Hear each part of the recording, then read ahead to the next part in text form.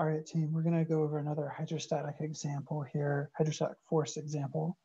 In this case, we're looking at rectangular wicket dam. So a wicket dam is a plate that is anchored by a pin to some thing on the bottom. And then it's got just a rod or some sort of beam that is holding it up. So we want to find the reaction force in that beam. So we're calling that beam BD.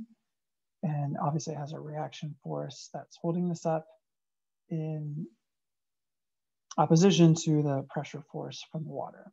So the width of this dam is 3 meters. So it goes 3 meters kind of into the water. It's 15 meters long. And here's some more information. We know that this wicket is acting at about at 7.5 meters along that wicket dam from the bottom. Got a 30-degree angle here. And then the depth of the water is 5 meters. We're going to neglect the weight of the dam for this problem. Obviously, this plate has a weight, and then we would have to think about the force of the weight acting on the centroid. But to simplify things, we're going to ignore that. So let's take a look at a free body diagram. We've got the wicket dam right here at its angle. We have, let me just draw that angle in real quick. We've got the force of pressure, which is acting at some distance YP at the plates. And then this is going to be, we'll calculate that in a second.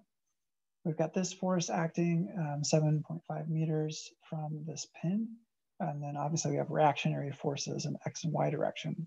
Note that I've drawn the Y and X axis in the perpendicular plane, not parallel to this plate. Let's go back up here for a second. And we need to calculate where YP is going to be acting at. So first things first is how long is this submerged portion of the dam? And we know that the depth is 5 feet. We know this angle, so we can calculate this hypotenuse, right? So if this is 5, this is 30 degrees. This is 5, right? So what's this hypotenuse? That is going to be, so we'll do 5 meters over sine of 30, and that's going to equal 10 meters. Okay, so that length, hypotenuse, is 10 meters. And we can write that in right here.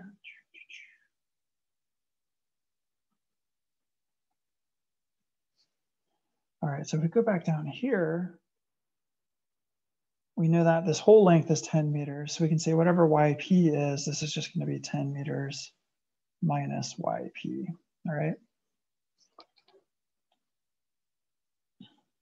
So the first step in finding reactionary forces in any statics problem in this type of example is we're going to do the sum of moments about this axis. In this case, we'll call this A, right?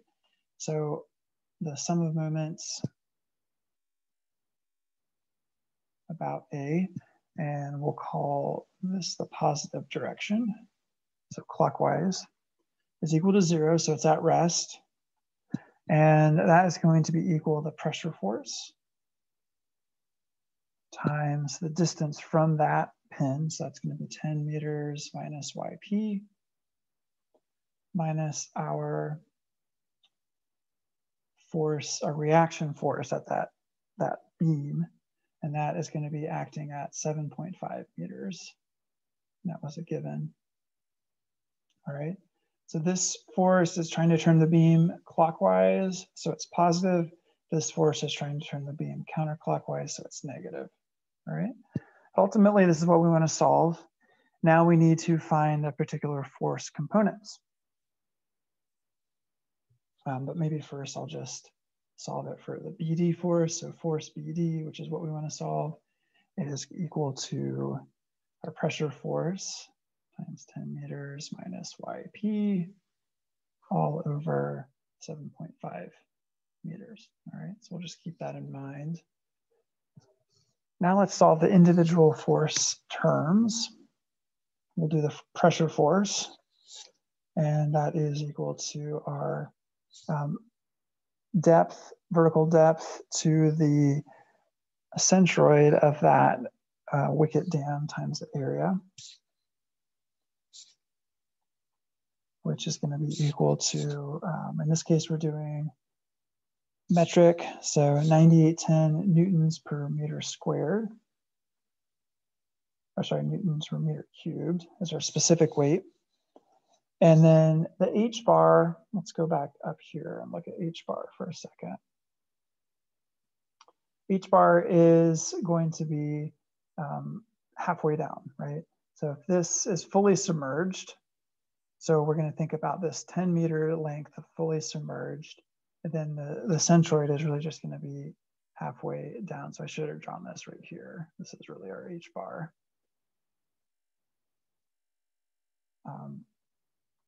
So it's just going to be halfway down. So that's easy enough to do. And the halfway down is going to be the depth halfway down. So if the total depth is 5 meters, then H bar is just going to be 5 over 2 meters. All right. And then the area is our 3 meters times that submerged depth, which is 10 meters.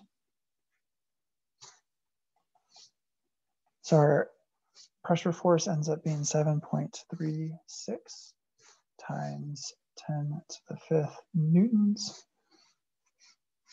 Note that we get to cross off meter,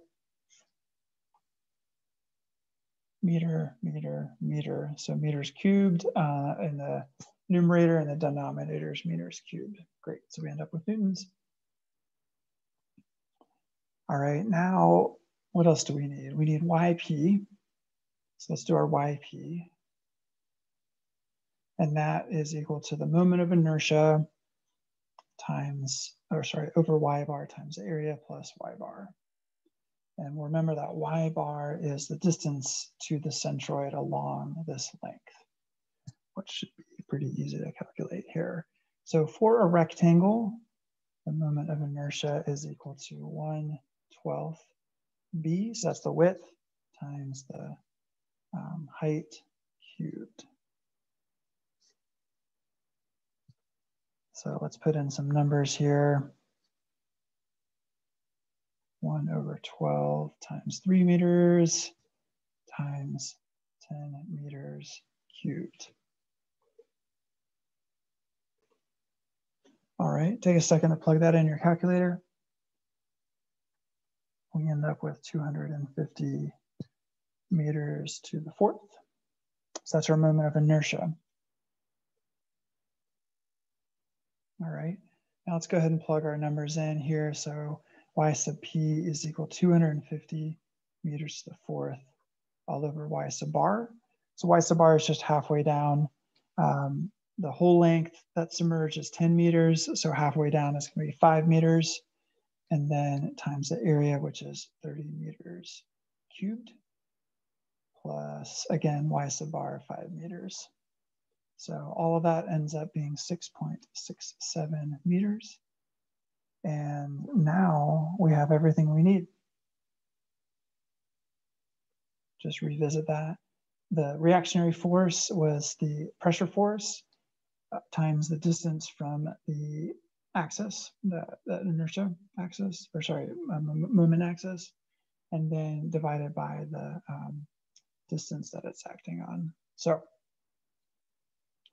force BD is equal to 7.36 times 10 to the 5th newtons times 10 meters minus 6.67 meters. That was YP, all over that distance that the beam was acting on, holding the wicket dam up. And so we end up with 3.3 times 10 to the 5th newtons as our answer. If we look at sig figs, let's go back here. And I think everything we were given in the problem, well, we could go back to 1 sig fig. We really wanted to. Oop. So if we wanted to be real strict with sig figs, and then we can erase that and just say 3 times 10 to the 5th newtons. All right, we found the reactionary force. Good job, everybody.